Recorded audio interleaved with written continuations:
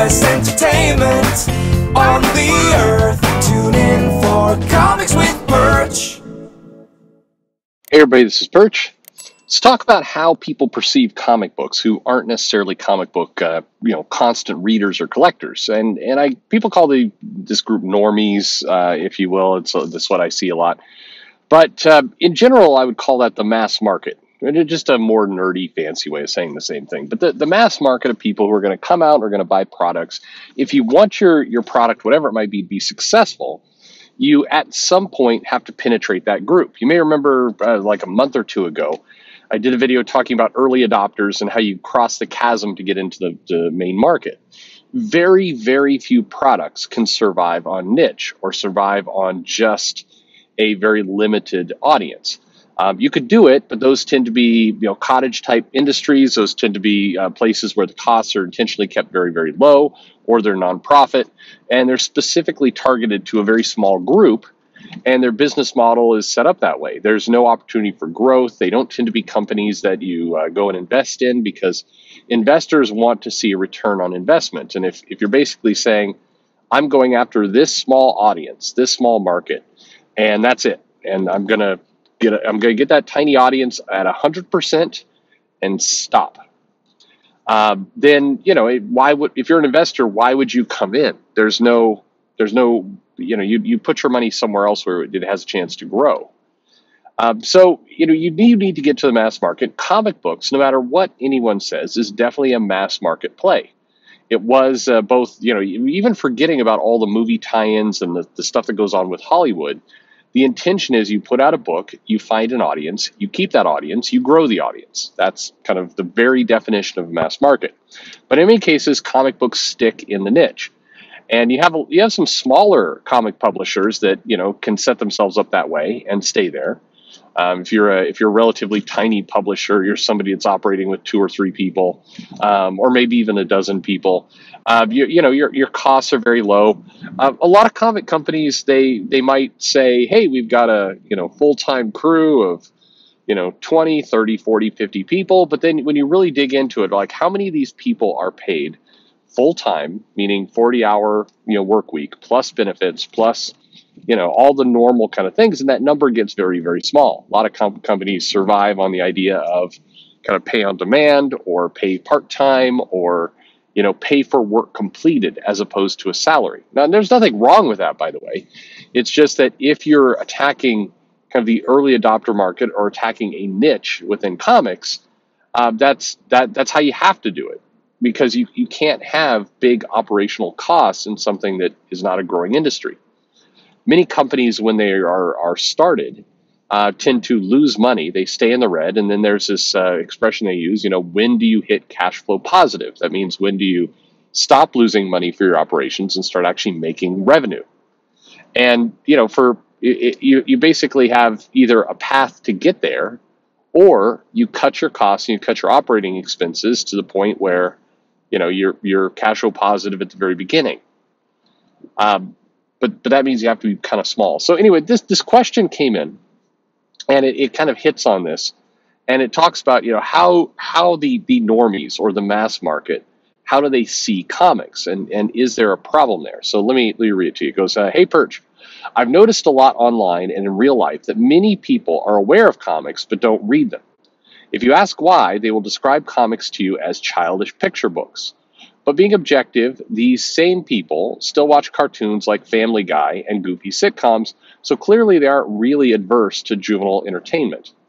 My feeling is that many view comics as a genre rather than a medium, and even people who will pay lip service to stories like Watchmen and Dark Knight Returns don't seem capable of moving past their view that all comics are kids' comics.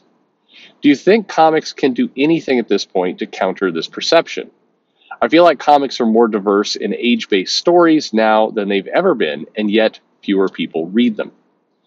Do you agree that when many normies describe their issues with comics, they describe comics as a singular genre rather than a medium?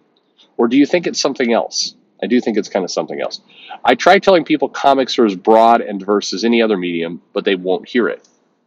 It's a good question. So I don't think it's I don't think it's necessarily that it's a genre, because I think people, the mass market can look at comics and say, "Hey, there's a romance comic, there's an LGBTQ comic, there's a superhero comic, there's a historical comic." By the way, if you ever want to kind of make your head hurt, get somebody who's not into comics to describe to you the genres of comics. They do understand that there's different categories in there, but what they describe is sort of bizarre. It's like, well, there's nonfiction comics, and then there's ones made for girls, and then there's superheroes. Like, whoa, wait, what? It just gets very weird, very, very fast. But regardless, that is how the mass market tends to look at comics. They often think of comics sort of like they think of Netflix categories, but even in many ways more simplistic.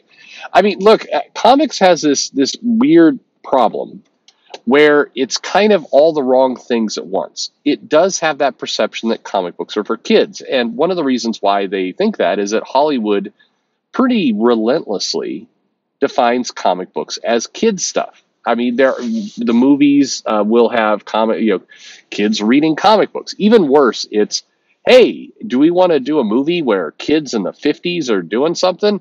I know, let's have kids reading funny books back in the 50s, which simultaneously portrays comics as both for kids and also super old fashioned. It gets manages to do both at once. And in many cases, what's often weird is that the movies, Hollywood, a lot of the entertainment vehicles will kind of define comic books as the thing that kids read, and then when they grow up, they watch the movies.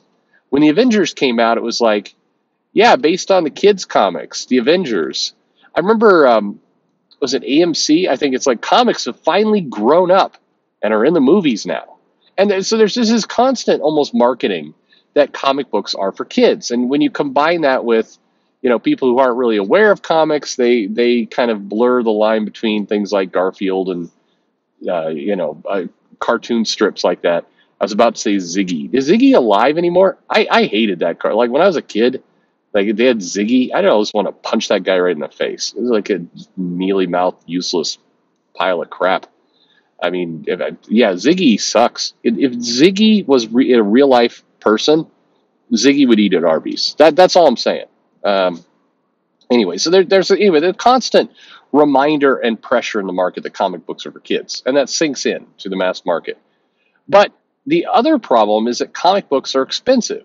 So when you've had mass market interest or normie interest into comics, the price points are baffling to them. So, and I think this is a massive problem that the publishers are not addressing. They continue to do things to kind of cater to the collector market with, like, I know, let's print more variants. Let's do that. That will get our sales units up. But the problem is, variants are definitely a collector level play. The collectors understand why a comic book might be $4.99. They may not like it, but they at least know that they know why it's there. Or they're used to it being there, I guess is a better way to put it. But normies are not. So when the mass market's like, gets over the barrier of, hey, I can read a kid's comic. I mean, maybe it's not for kids. I'll go check this out. And then they're presented with a $5 price tag. Now it's extremely confusing because that's not priced like a kid's comic, which, you might think is a good thing. It would get over their perception this is for kids, but you're still looking at a pretty thin, product. What feels like just a couple pages, a floppy type format. And it's like you get whiplash. You come in saying, this feels like it's for kids. I'm going to pick it up. $5. That doesn't feel like a price for kids, but the product itself still feels like something, that's not substantial. The person goes through a lot of emotions all at once around this product that is confusing to them and ultimately detrimental to moving into the market. It kind of sends them back into this mode of, this is a product maybe built for kids, definitely not for me. That's the journey that they go through, and that's a bad journey for comics.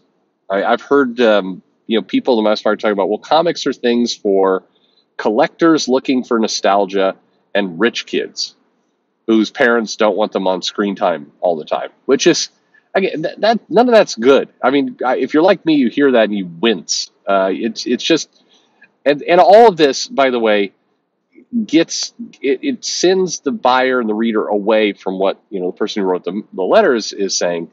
Um, it's important that people think about comics in genres of there's stuff for kids, sure, there's stuff for adults, there's horror, there's romance, there's all kinds of different genres of comics that you can get into for all age groups and all interests. But if you got pressure coming from one end that it's a kid's product and maybe also an old fashioned product, and it's too expensive and it's hard to find, and that gets into just where comics are distributed, all of those things create a confusing picture of the market. Eventually people just give up, go back to kind of this knee-jerk assumption that comics are for kids, and they walk away. None of this is healthy. What's funny though is that I think all of this could be pretty easily addressed. I think you attack it multiple different directions. You could lower the price and then secure kind of more kid interest because you're pricing it at a level that might be more appealing to that audience. You could go and get products into stores where the genres are hitting. So if for example, if you're looking for something that is more of a teen kind of comic, more of a older, whatever demographic the audience of like Hot Topic is, get comics in there. Get comics selling where these genres exist. If you really want to get kids into comics, strike a deal with Lego. Start doing a Lego line of comics. Get it into the Lego store.